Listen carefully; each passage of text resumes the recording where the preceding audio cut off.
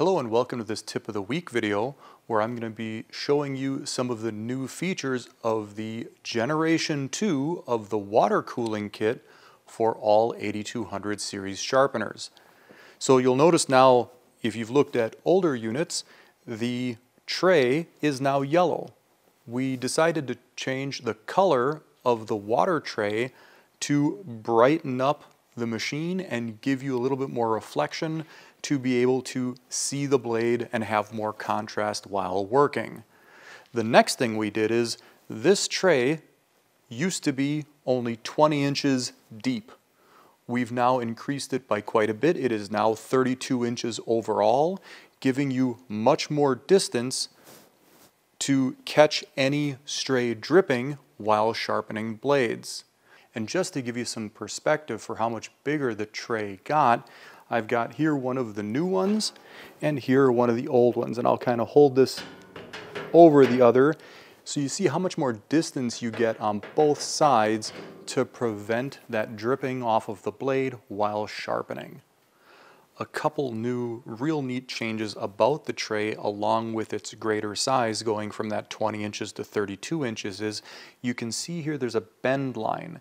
We actually now have a stamped drain line, one on both sides, directing fluid to the drain hole. The next neat thing is you'll notice here that we have seamless corners. In the older version, there was a support that was screwed in and it had to be caulked. We now have fully seamless corners on the tray. And here I'll hold up, you can see again the seamless corner versus the open corner that required caulking. Another difference from the old version, where we had welded on the tube, we've gone to using our same welded inlet on all of the water-cooled systems. This is the same inlet that's used on the dust collectors and the bottoms of grit guards if you would have a dry unit.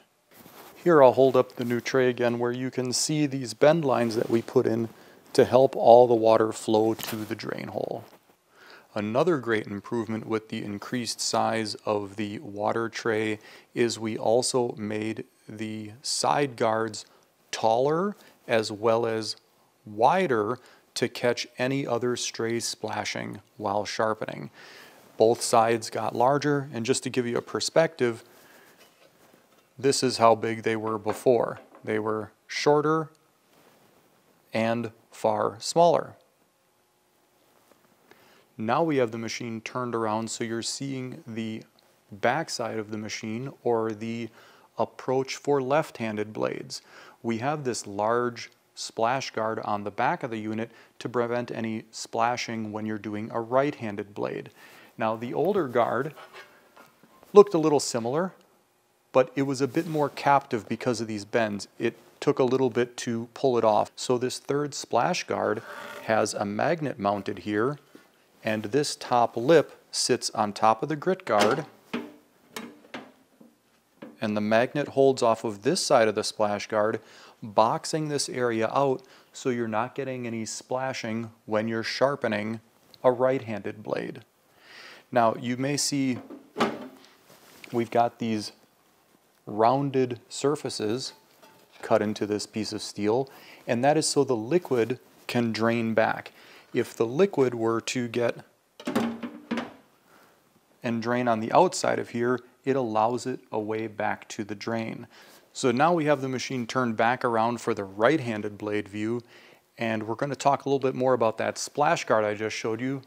The magnetic one from the back, unlike the old style, this one can actually be turned around and used on the front side of the machine as well. So if you're a user with more left-hand sharpening, you also get a splash guard, which the old one was not reversible. So another really kind of cool innovation that we put in this splash guard, that it's reversible for both sides.